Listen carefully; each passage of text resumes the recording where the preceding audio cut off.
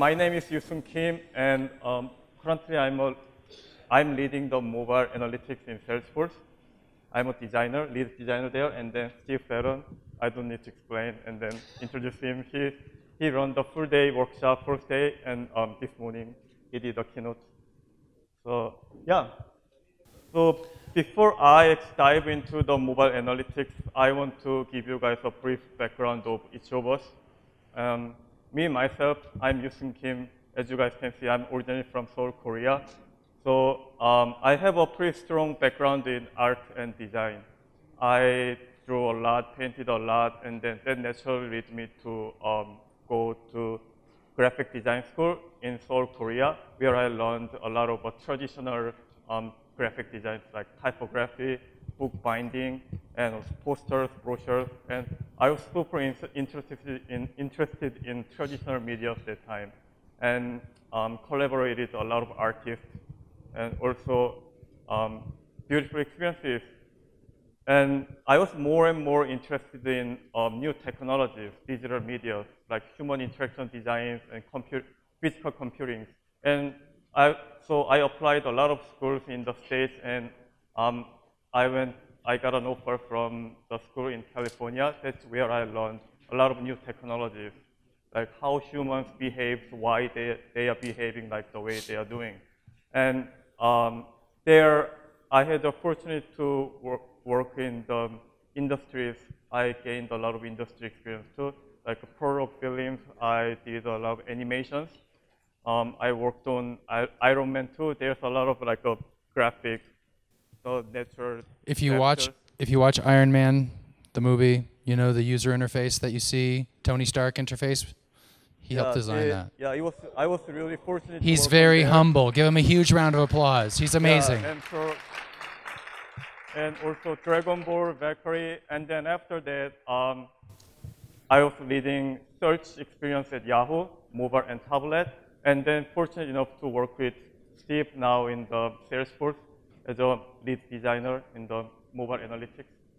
So that's my journey, and I'll give you a shorter journey. I encouraged Yuseung to give his full journey because I know there are probably a lot of people here who will gain a lot by talking to somebody like Yuseung, and you can then not have to talk to me. So everybody probably, if you didn't see the keynote or the workshop, you might remember me from the last two UX Indias. My name's Steve Fadden. I'm an engineering psychologist.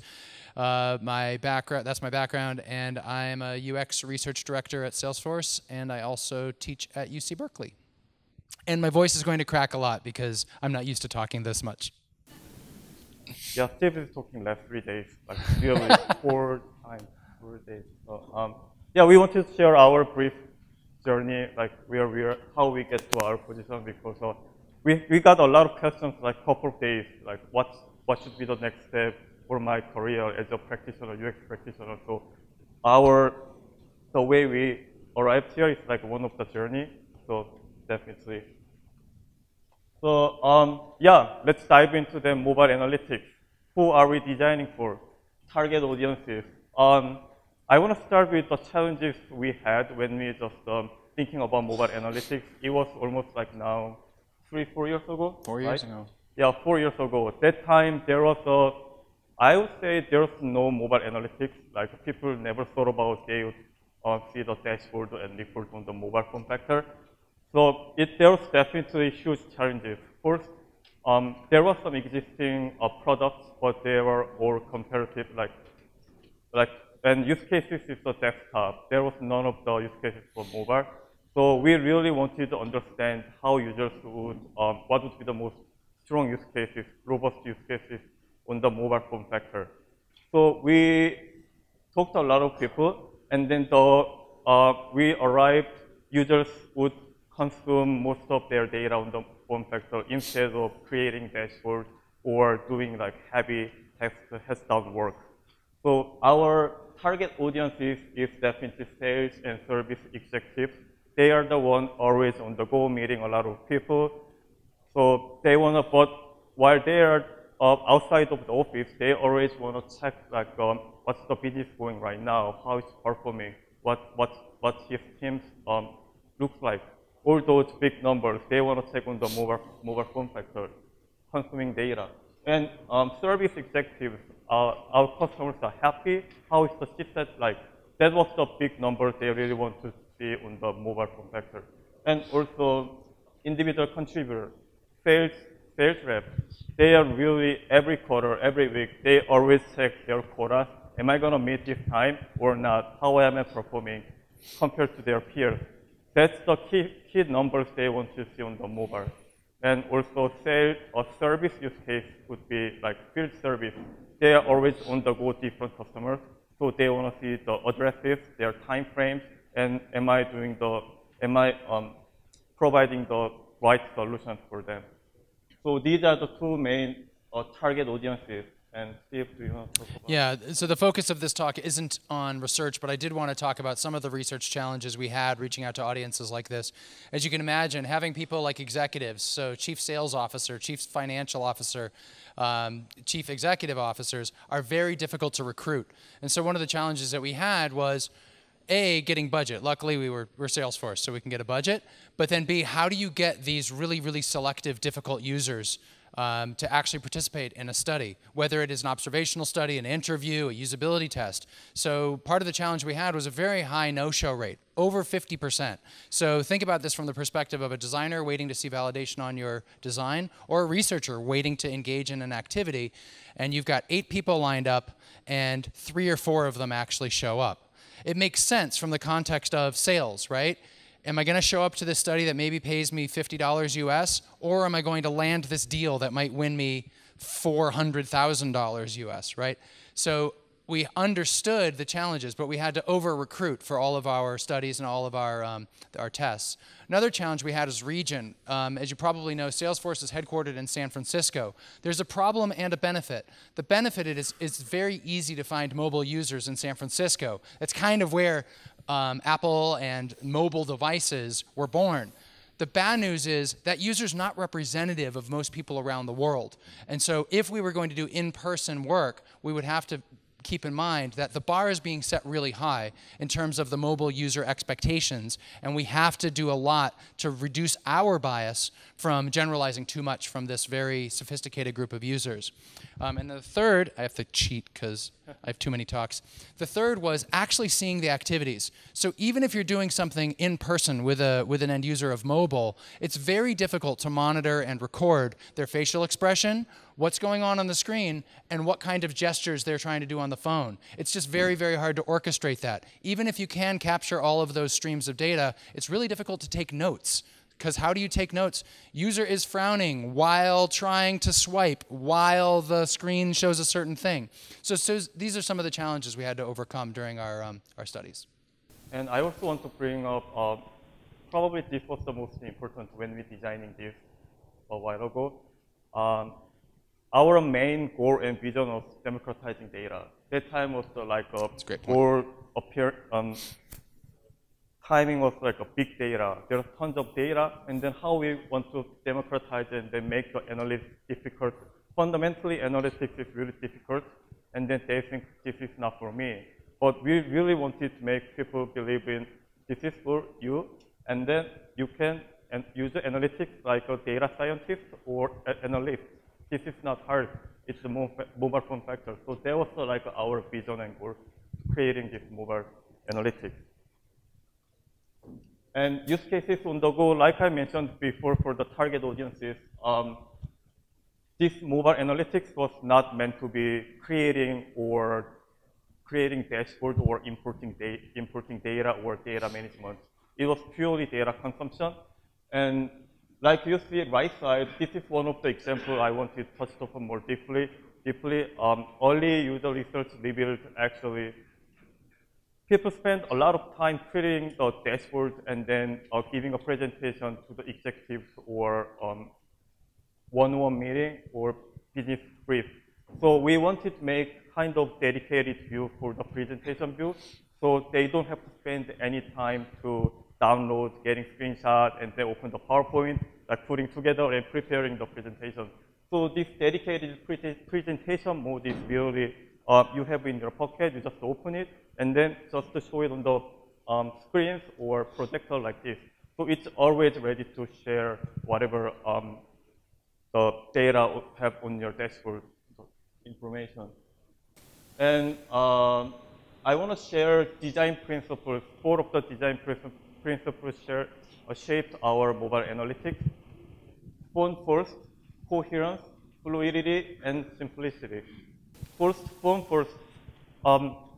Like I keep mentioning, we started with the mobile phone first because it's always, it makes sense because we want to think about what's the most important data and information we want to show on the mobile and think about all the constraints we will have. So, and easier to go outward like tablet or desktop or even TV. And also this was the feeding to our vision at Salesforce, run your business on your mobile phone. This is the example I wanted to share with you. On the mobile phone factor, as you can see, first there's a top key metrics on the top, big numbers, but users always able to see more details. There's second page in the table view, they can take on action, and then when you scroll down, the breakdowns in the chart, in this case, donut chart. Information hierarchy is very important on the mobile phone factor. And same data, same information, different layout. I wanted to emphasize on how we optimize the dashboard layout and data, but for the tablet design. Second principle is coherence.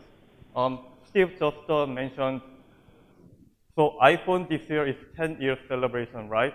And this is probably the dominant platform for the mobile phone factor. Android also second biggest one, but outside of the States and San Francisco, probably it's the biggest one.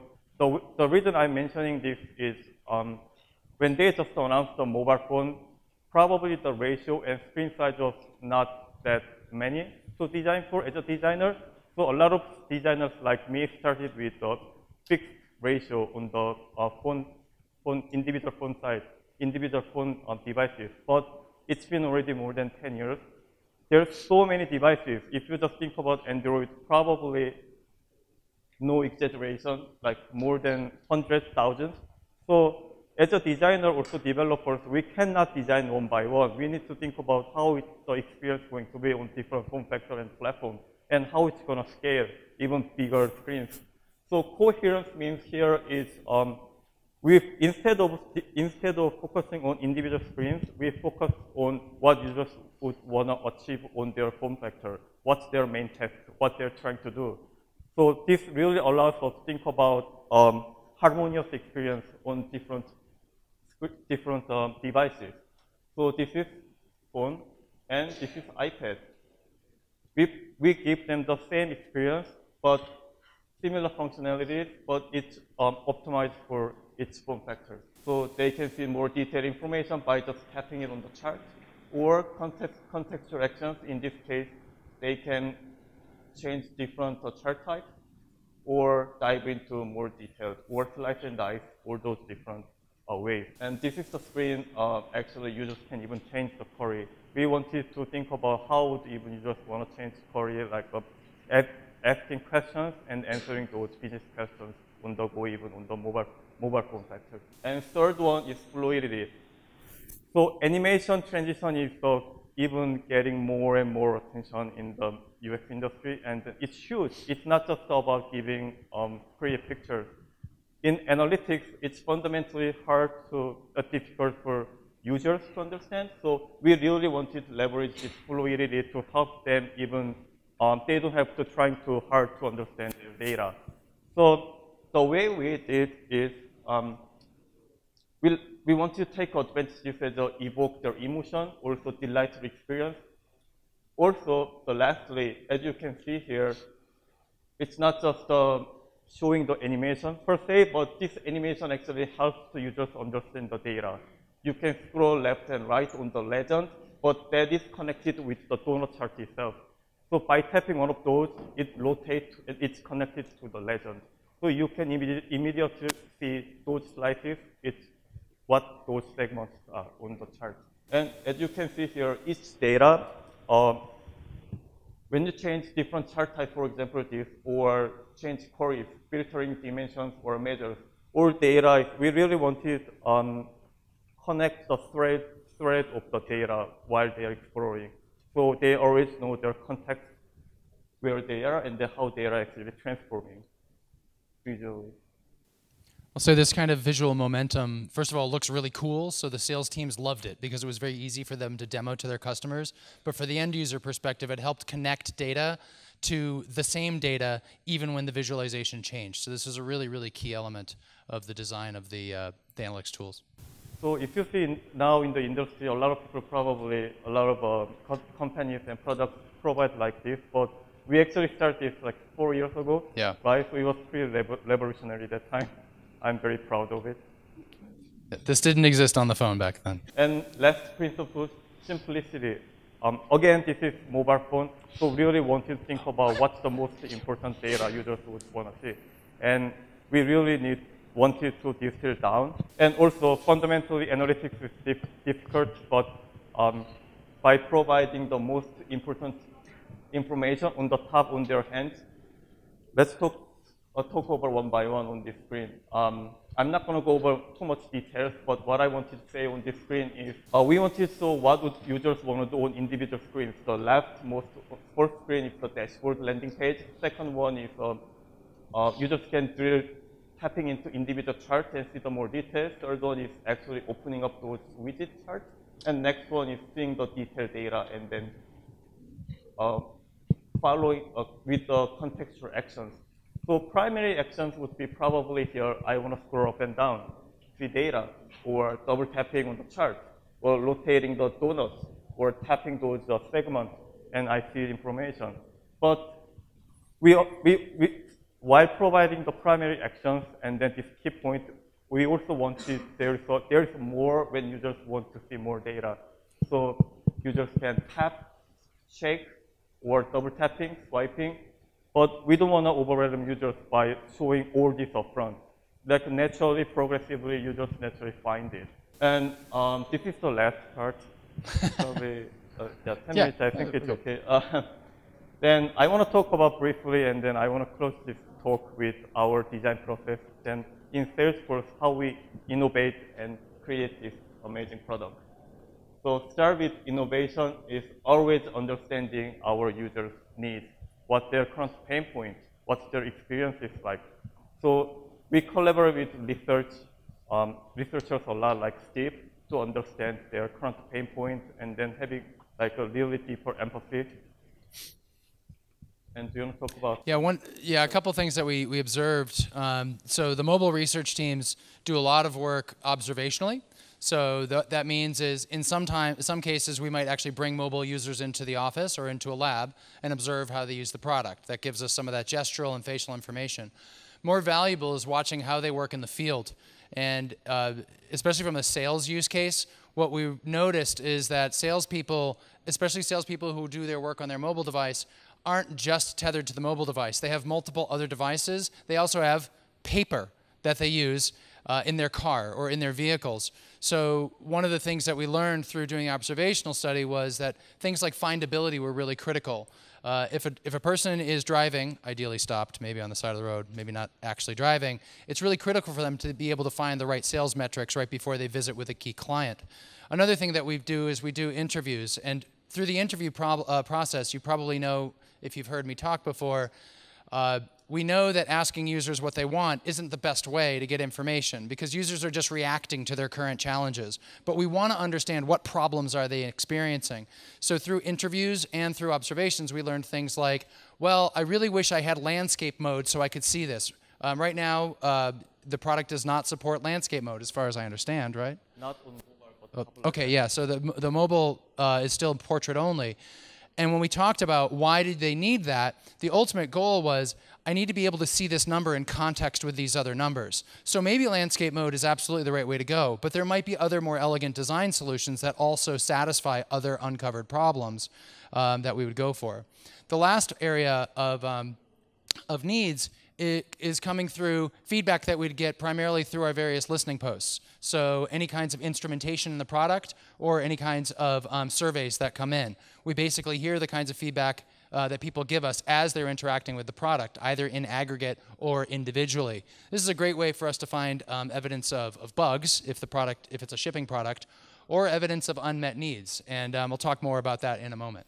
That's the first stage, and next stage is creating concepts. We have this amazing culture generating ideas. We collaborate a lot with stakeholders, researchers, other PMs, even other designers.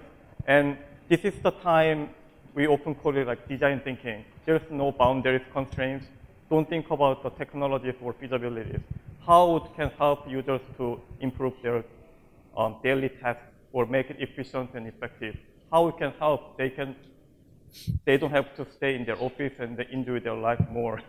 So yeah, this is the time we draw a lot of sketches and post-note time and generating ideas like you did in the workshop, like crazy ideas, the folding newspaper. Crazy eights. Yeah. And the next stage, as a designer, I think about how I am gathering all those information and then distill down and then creating flow, end-to-end flow, and make a wireframe. And this stage probably, not every time, but we a lot of times also talk to customers, sort of like a validating a concept. And next stage is code solution. This is the time we actually collaborating with developers and productize our designs. And getting creating high fidelity prototype and also get usability test out of it. Last stage is releasing product. We have 3 release product in Salesforce per year, 3 release per year. But mobile is not necessarily following this release cycle because we need to submit to stores, Apple App Store or Google Play, and we have a feedback channel we are still getting from users. There is a section feedback, and users keep continuously giving us feedback, what's right, what's wrong, and what's not working, and how